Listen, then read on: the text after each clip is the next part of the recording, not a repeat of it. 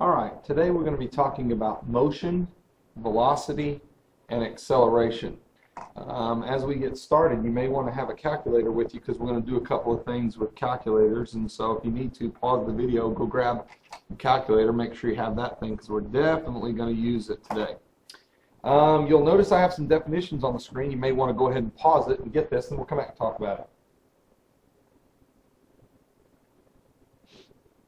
Motion can be described as a change in an object's position, something moving, like the girl climbing up the rope that you see in the picture. Average velocity, speed, is the change of position of an object over time. First thing I want to talk about is velocity and speed. Those words mean the same thing. Your velocity of your car is how fast your car is going. We call it, what speed are you going? So we're going to talk about velocity first. Here's our next screen. Give you a second to pause the video and write this bullet down, and then we'll come back and talk about it.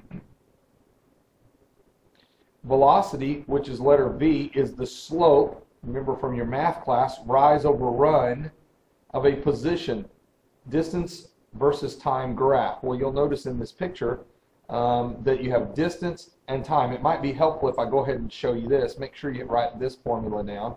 This is one of the formulas off the formula chart that they give you on the tax test. Velocity equals distance divided by time. So for example, if they told you were going 50 meters per second, you're going 50 meters every 1 second. Distance, meters, time, seconds. If they told you you're going 55 miles per hour, same thing, just like in your car. 55 miles, there's your distance per time. And so you can actually graph that, and so sometimes they'll give you a graph and have you look up something, but at this point we're just looking at what velocity actually is. You don't have to really draw this picture, but you'll notice distance divided by time gives you velocity. And so the graph shows the same thing the formula does. Now here's a really good example of dealing with velocities, and so I'm going to give you a second to look at it and see if you can come up with the answer. So pause the video, see if you can get the answer, move it up just a little bit so you can see all the answers, and then we'll come back in a minute and solve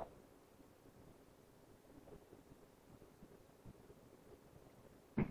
Alright, the question says, the diagram represents total travel of a teacher on a Saturday. Which part of the trip is made at the greatest average speed or the greatest velocity? How do you work this? Well, you calculate velocity for each segment. So I'm going to grab my handy dandy calculator, and I'm going to take the first one, which is 12 divided by 8, and that is 1.5 kilometers per minute. And this one right here, 14 divided by 12, is 1.2 kilometers per minute.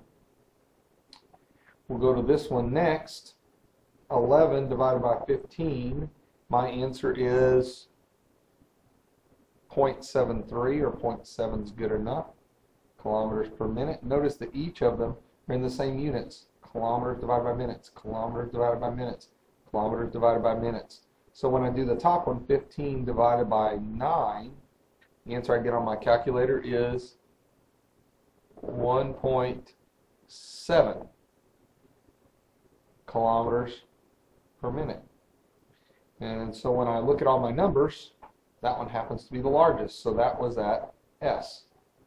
There's my answer. Very simple question. You just ended up having to work the problem multiple times to find your answer.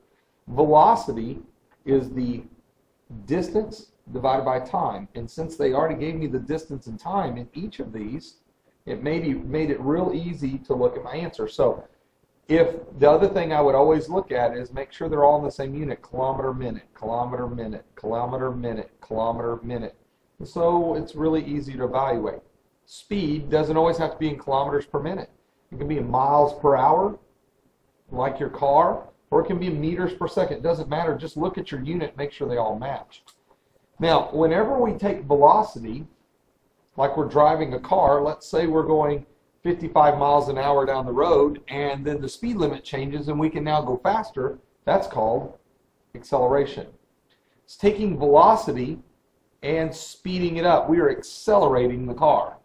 So I'll give you a second to jot down these two bullets, and we'll come right back.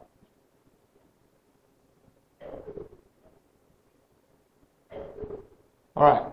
Acceleration is the slope, and they're talking about graphing again, of velocity and time. So what you're talking about is going faster in a shorter period of time. So if I'm speeding my car up really fast, then I'm accelerating faster than someone that's pushing the pedal slower. And this one says that you could actually graph the distances as well. Now, again, the graphs aren't used very much, but the idea is to show you velocity divided by time. Now notice here something's happening. Velocity, which is meters per second, is going to end up being divided by seconds again. Now that looks really weird. Meters per second divided by second. Sometimes you'll see it written like this, meters per second squared. Don't let that confuse you. Okay? It's just a unit. It's not going to hurt the number at all. So let's see what we're talking about here. Here is an example that deals with acceleration and the actual formula. I'll give you a second to jot it down, and then we'll come back and talk about it specifically.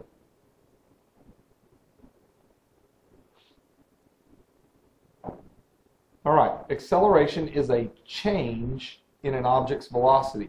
You're either speeding up or you're slowing down.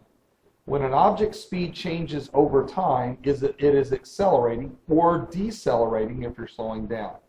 The formula for it, for acceleration, I'll rewrite it if this is confusing for you. Acceleration is equal to the final velocity minus the initial velocity divided by change in time. How long did it take? Now, let me explain that again.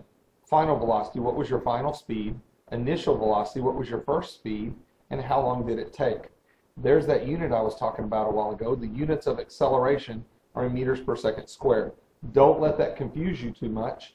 It's really not that difficult. Now, we're going to do a couple of examples of velocity and acceleration using these formulas that we just saw, and you'll find it's not too difficult. It's just like the math we were doing in the others. We're just plugging numbers into a formula. Here's an example that I want to go through with you. And this very first one I'm going to do is going to be a velocity question. And here it is.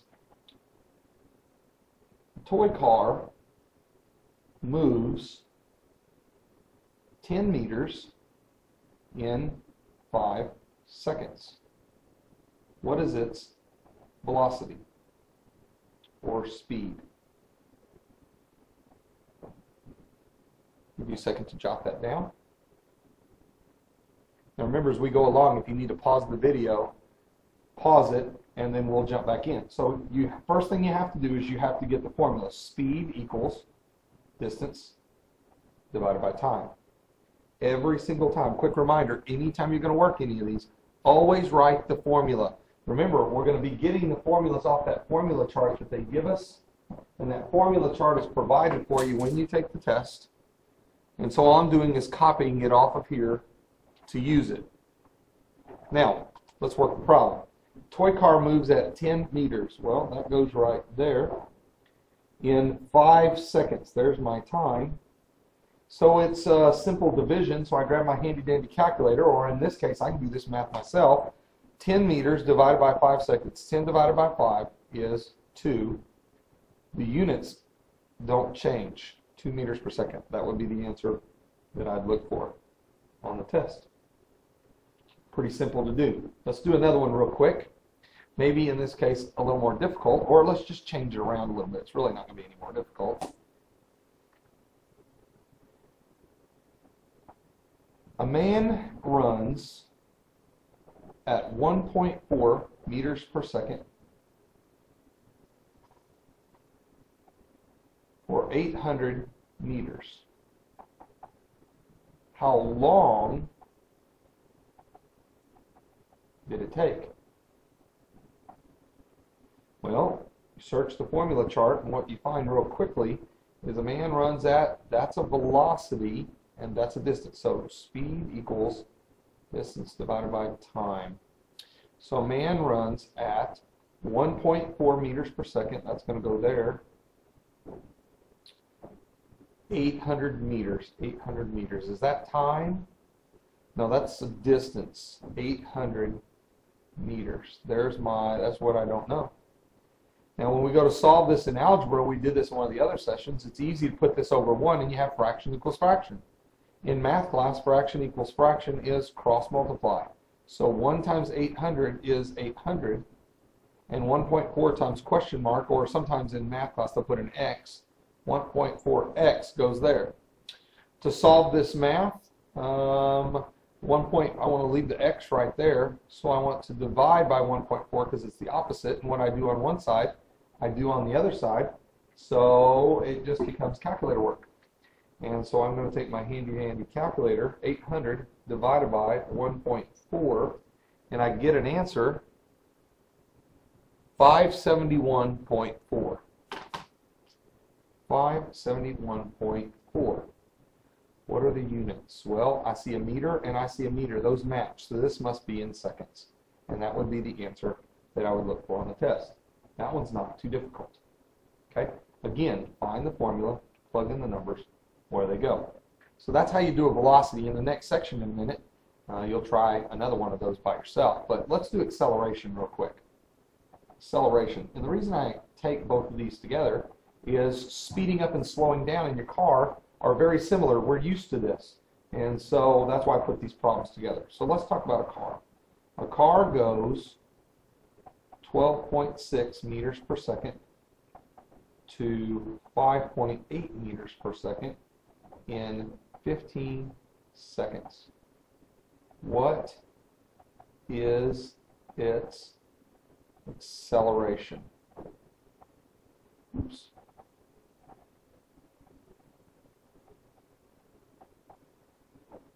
All right. When you read through the question, the very first thing you want to do is find a formula that has the word acceleration in it, and it's the one that looks like this. Remember, the triangle means change. How much did the time change? So we'll do that in a minute. A car goes 12.6 meters per second. That's a velocity. How do I know that? Just in case that confuses you. This unit is a speed. It's how far and how fast in the time. So that's what that unit is. That's how I know. Car goes 12.6 meters per second to 5.8. Wow, it's changing. 12.6 to 5.8. That's slowing down. Okay. So this says final velocity. Well, at the end it was going 5.8 meters per second. Its initial velocity is 12.6 meters per second. Now this may seem confusing. How can you take a small number minus a big number? Well, the formula says final minus initial. It ended at this, started at this. Let's see what happens in a second. In 15 seconds, the change in time was 15 seconds. All right? So I'm just going to put the numbers in my calculator and see what happens. 5.8 minus 12.6. That's a negative number. That's okay right now. Divided by 15. The answer that I get on my calculator, slide that over so you can see it, 0.5. We'll just round that, but it says negative. Did you see that on there? Negative 0.5 meters per second per second. So I have m divided by s and then divided by an s, or negative 0.5 meters per second squared. Those are both, these two things right here are the same thing. How can I have a negative? I'm slowing down, and in math, negative means slowing down, or in physics and math. So that's the right answer. Very good. Very good. All right. This is how you use the acceleration and velocity formulas. In the next session that you're about to go to, you're going to get to try some. Plug the numbers in, solve them slowly, and I'll work them with you, and let's see how we do. Good luck.